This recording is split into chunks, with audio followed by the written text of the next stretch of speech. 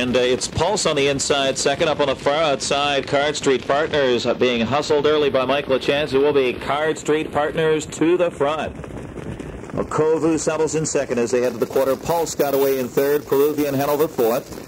That's Jazz Street Partners up to take a seat in fifth. Southwind Mahogany is racing sixth. Paradise Loverboy is seventh as Supernatural tries to go up eighth. On the Attack is ninth at this point, and then it's Arm Rover Sales 27 and 3 for the opening quarter.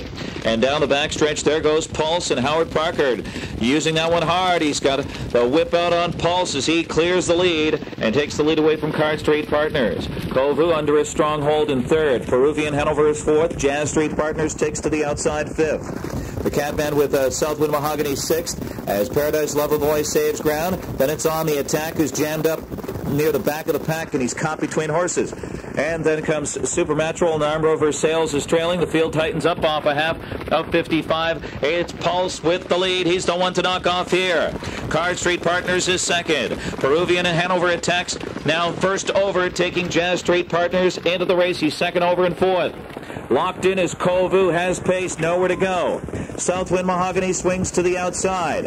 On the Attack has a long way to come. Paradise Loverboy is buried between horses. 124 and 1. In the stretch of the Forrest Skipper final.